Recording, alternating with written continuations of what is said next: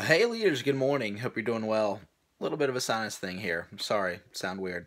A couple things. One, minor violations. I've been checking that every morning. We've gotten very good at it. Thank you very much for that. Seems minors are only working about 4.5 hours now, not cutting it super close. So really, thank you for that very much. Second thing, obviously we have lots of new people. So just remember when we're like training drive-through and stuff, we have all of those expectations. You guys probably do this, but just as a reminder, we have all of the expectations up for each position. It's a very easy coaching tool. So if you're coaching someone new on window like Josh Posadny, hey, here's these expectations right here. Let's look at what these are. If you're coaching someone bagging, Sarah did a really good job at this when she was coaching Josh bagging yesterday, about being 3 ahead. That's right there on that expectation for the bagger position. So just remember those are there. If we have new headsets, remember put a headset on and put yourself in a stuffer position or something like that, to where you can listen to the headsets and coach them and catch any issues before they would arise. What else here? Oh yeah, person in charge. Really want to lean into this role.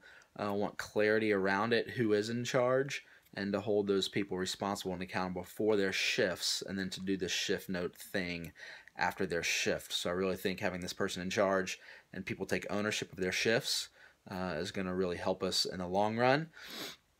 So if you are the person in charge, you're responsible to prepare before your shift, have the setup done and on the board by the time you're supposed to clock in. If you're in the back and you're in charge, that means you have a really good setup. It means you've looked over the sales from last week and you're expecting and preparing the team for the same thing. It means you're responsible for food quality first and foremost in the back. So if chicken's not good, it's on you. If fries are cold, it's on you. That's not saying you can't engage your team and delegate. So if I'm the person in charge, I'm grabbing the fry person. Hey, let's talk about hold time for fries. We're not going to serve any fries tonight. They're over 5 minutes. Just easy stuff like that. And then coach people. Yeah, if you're in front, that means a great setup, and it means really good service is happening.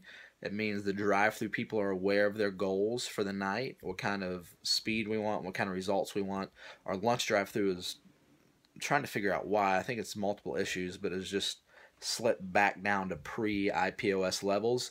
We were at about 150 cars, $1,300, $1,400.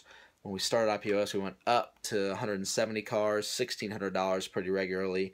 Now we're back down, even though we're doing IPOS, to 145, 150 cars, $1,300 hours. It's really not worth doing IPOS if we can't get people through the window. I think mobile's a problem. I think the change machine is a big problem. And then I would assume you guys are really engaging the team and setting those goals. If you notice on the register, I put $1,600 now as a goal for peak hour. So it's really start championing that for people to get that drive through moving again. Anyway, hope you all doing well. See you in a little bit. Thanks.